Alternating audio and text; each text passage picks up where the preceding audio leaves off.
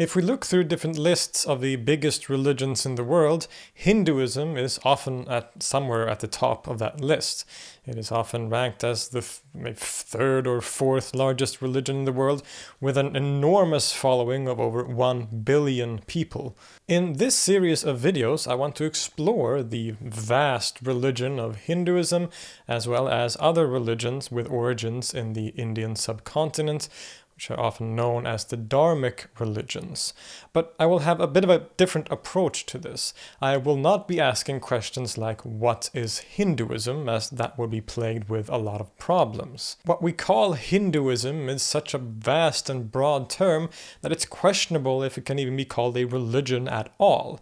It should really properly be seen as an umbrella term for a vast amount of different religious traditions from India, which can sometimes be drastically different from each other. Now, much of this can of course be said about other religions too. Christianity is also an umbrella term of sorts for a vast amount of different traditions, as is Islam. But when it comes to Hinduism, this is true to an unusual degree. Some even want to say that Hinduism is actually many different religions altogether that is only artificially sort of unified into a single whole. And while this may be a question of semantics, I generally don't like to go this far. Sure, Hinduism is a very slippery term that denotes many different, sometimes very loosely connected religious traditions in India, but they all have certain characteristics or core features that unify them and which also separates them from other religions in the region like Buddhism or Jainism. And the primary unifying characteristic of this vast category called Hinduism, what ties it all together, you could say, is its basis in and relationship to the scriptures known as the Vedas.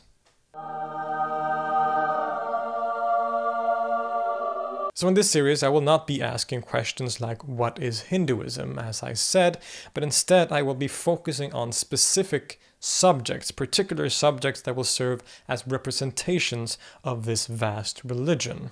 So that includes the different scriptures, different great theologians and philosophers, as well as how Hinduism functions as a living religion both historically and today.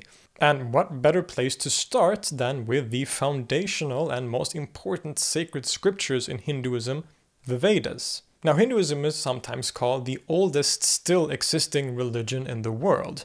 And this is somewhat of an oversimplification, since many of the core features that we recognize as Hinduism appears quite late in history, in a few centuries into the Common Era.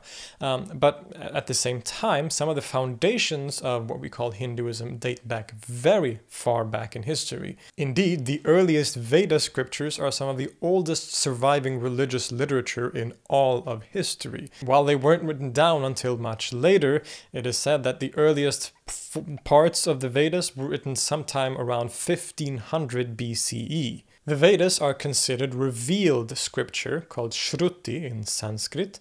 In other words, they were not written by human hands, but revealed directly by the gods to the ancient sages who then memorized them. These sages and quote-unquote authors of the Vedas are called rishis, and the revelations that these rishis received are all in the language called Sanskrit, which is a language that belongs to the larger Indo-Iranian and Indo-European language group. The origins of this culture and its textual tradition is somewhat shrouded in mystery, and there are many different theories. Generally, it is thought that the Vedic culture, as it has become known, immigrated into this Indian subcontinent during the 2nd millennium BCE from the west, and is part of the ethnic group known as the Aryans. It was thus not native to India, but came from further west, and shares cultural and religious origins with the people of what is today Iran and with the greater Persian region. Although this can be quite a controversial subject for some, and as I said, much of this is quite uncertain still. What is clear is that the earliest Veda text appeared in a religious context in northern India, accompanied with certain ritual traditions that involved ritual sacrifice. Now, the Vedas can be quite complicated in their structure and different parts, but generally they are divided into 4 categories: the Rig Veda, the Sama Veda, the Yajur Veda, and the Athar Veda. The earliest of these is the Rig Veda, composed as early as around 1500 BCE. The others were written during the following centuries, being composed somewhere between 1200 to 800 BCE. The Vedas were originally oral traditions and were not written down until later. So if we take the oldest, for example, the Rig Veda, the hymns and mantras that it contains were orally transmitted between masters and students with minute detail, both the words and sounds, but also specific melodies and pronunciations. This tradition even continues to this day, so that when you listen to priests reciting the Vedas today, you are listening to the exact way that they would have sounded thousands of years ago. To quote Michael Witzel, it's, quote, something like a tape recording of circa 1500 to 500 BCE. The main part of these 4 Veda collections consists of hymns to the gods and mantras to be recited while performing the ritual sacrifice. The Vedic culture and religion that had emerged at this time was a highly ritualized religion in which a class of priests called the Brahmins would perform various rites. One of the central rituals, and one that is mentioned a lot in the Vedas, is the Soma ritual. Now, Soma was a drink that was consumed, and so naturally a lot of speculation has gone into figuring out what this drink actually was or consisted of. We don't actually know for sure. Naturally, of course, many people have speculated that it may have contained certain psychedelic compounds, and that maybe the rishis who composed the Vedas did so under the influence of this Soma drink. Another very important ritual at this time was the Shrauta, which involved a ritual fire. In this ritual, the priest would offer different objects like food and drink to the gods by throwing them into the fire while reciting certain mantras and prayers. This fire throwing, this fire sacrifice or fire offering, was the main ritual in all of the early Vedic religion and was central to the worldview and the order of the universe for the Vedic people generally. The ritual sacrifice and the offerings functioned as a kind of exchange. The gods were given gifts, and in return, human beings received blessings of different sorts, and this exchange between the human and divine world is what kept the universe, society, and nature in its proper order. So all of these Vedas are deeply interconnected with the ritual practices of the Brahmin religion. They are the contents of, and you could say guidebooks for how to perform these Vedic rites. And the hymns that these Vedas contain give us some loose idea of what the theology of the time looked like. There are certain gods that are especially prominent, like Agni, the god of fire, and Indra, among many others, but the specifics of how these gods functioned is a difficult question to answer.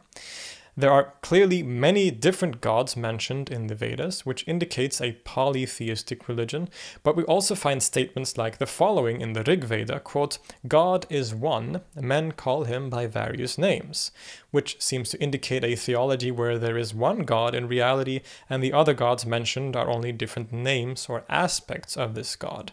And this does seem to predict certain later developments in Hinduism. Some deities in the hymns seem to be personifications of things like natural phenomena, but not all of them are. Some of the gods probably were old kings or human beings that were deified after death, which was a very common practice for ancient polytheistic religions. But we're going to make things even more complicated. So these 4 Vedas, the Rig Veda, the Sama Veda, the Yajur Veda, and the Atharva Veda, are also divided into different sections. So number 1 is the Samhitas, which this is the part that we discussed so far. This is the oldest and main part of the Vedas, the hymns and mantras to the gods. This is what we've been talking about. Sometimes when we talk about the Vedas in a more narrow sense, it is simply only referring to the Samhitas. So this is really the central, the main part of the Vedic corpus. But usually when we say the Vedas, we're talking about a larger collection of texts than simply the Samhitas, and this includes these other categories, which includes number 2, the Brahmanas, which are commentaries that try to explain and contextualize the deeper meanings of the Vedic rituals. There is the Aranyakas, which discuss the ritual sacrifice and its deeper meanings as well. And lastly, there are the Upanishads, which is quite different from the rest. The Upanishads are philosophical philosophical texts that discuss various aspects of life and death, the soul, meditation, and much else. So to make things extra clear, each of the 4 Vedas has all of these 4 sections or layers to them. The last part of the Vedas, the Upanishads, are especially fascinating in this context and would come to play a very significant and important role in the later development of what we recognize as Hinduism today. Whereas the other parts of the Vedas are usually only really interested in the rituals, the Vedic rituals and their meaning, the Upanishads are highly speculative, philosophical, and they introduce many new concepts and ideas that are not present, or doesn't seem to be present at least, in the other parts of the Vedas. The Upanishads are also sometimes referred to as Vedanta, which literally means the end of the Vedas, because it is literally the end of the Vedas, both in the sense of being the last part of the Vedas that was written, but also functions as the last section of the Vedas. Written sometime in the middle of the 1st millennium BCE, the Upanishads continue the, speculation and tradition of the Brahmana texts by trying to find the deeper meanings of the Vedic rituals. But it probably also has origins outside of this ritual culture. Primarily in the northeastern part of India, there had appeared what is known as the Shramana movement. There is some disagreement on whether this was a part of the Vedic religion, that it grew out of this already existing Vedic tradition, or if it was an independent movement altogether. In any case, the Shramana movement was characterized by individuals living ascetic lives, trying to find enlightenment or liberation through turning inward. So instead of the Vedic focus on external ritual and the centrality of the sacrifice for upholding the universe, the Shramana ascetics looked within themselves to find the answers. And indeed, it seems like it was with the Shramana movement that some of the more characteristic aspects of the Dharmic religions originated. Ideas like karma and samsara, that is, ideas about reincarnation, and that our actions, not just the ritual sacrifice, but all our actions, determine the nature of that reincarnation. There is also, among these Shramana mystics, there was the idea of moksha, or liberation, the idea that the goal of life should be to end this cycle of rebirths and to be liberated from them altogether.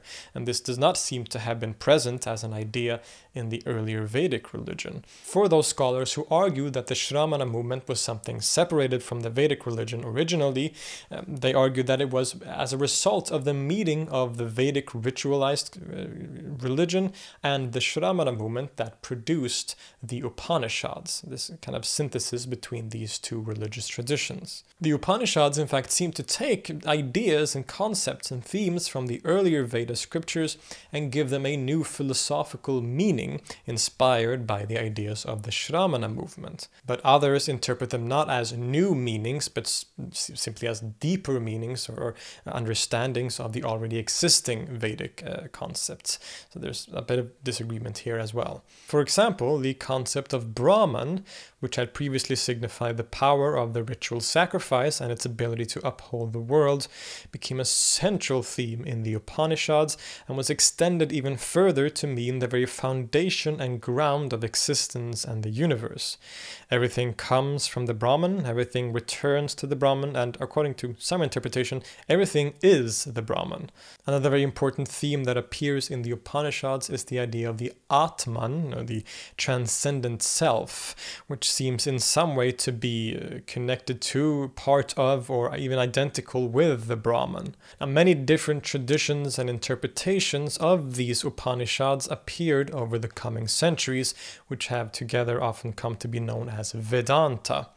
And this can look very different. So, for example, the scholar Adi Shankara interpreted the Upanishads in a non-dual way, which gave rise to the school known as Advaita Vedanta.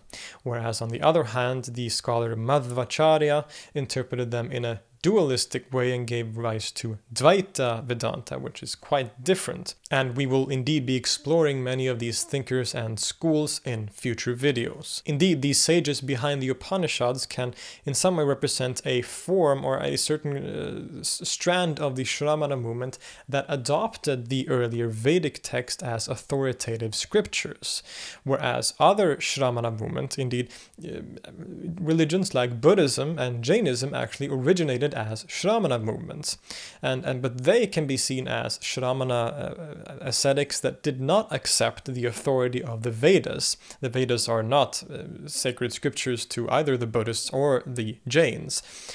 So this is a difference between them. There were Shramana ascetics who did not accept the authority of the Vedas, which created things like Buddhism and Jainism, but the sages that did accept the authority of the Vedas, it is they who seem to have produced the Upanishads, and which also then led to Hinduism. Thus, through the meeting of the Shramana movement and the core tradition of Brahmana Vedic ritual religion and their consolidation in the literature of the Upanishads, the Vedic religion was fundamentally transformed.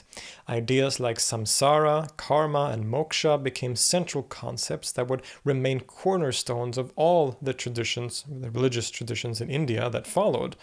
In other words, through this last part of the Vedas and their influence, we are one step closer to something resembling Hinduism today. To put it simply, the Vedas are a massive collection of texts of many different parts and different kinds of texts. And it would take further centuries of an enormous amount of different commentaries and interpretations and schools of thought before we reach something that resembles Hinduism. So let me know in the comments if there's any other specific topic within this larger subject of Hinduism or the Dharmic religions that you would like me to tackle or cover.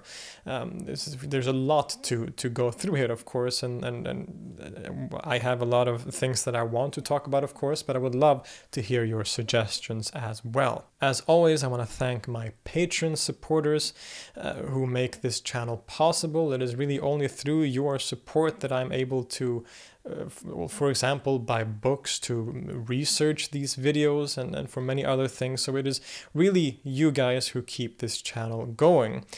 So thank you so much. As always, of course, I would like to also go through some of the recent arrival to our Patreon team. I would like to thank Mohammed Babakar, Yasir Khan, Yachuba, Davis, Ethan, Ross, Wael Mohammed, and Pervez Rashid. Thank you all so much for your support. I hope this introduction to the most sacred scriptures of Hinduism wasn't too complicated. It is a difficult topic, of course, and a vast one, and one that is shrouded in a lot of mystery, and yet it is one that is very important to understand Hinduism, which is, after all, one of the largest and most influential religions in the world. So I'll see you next time.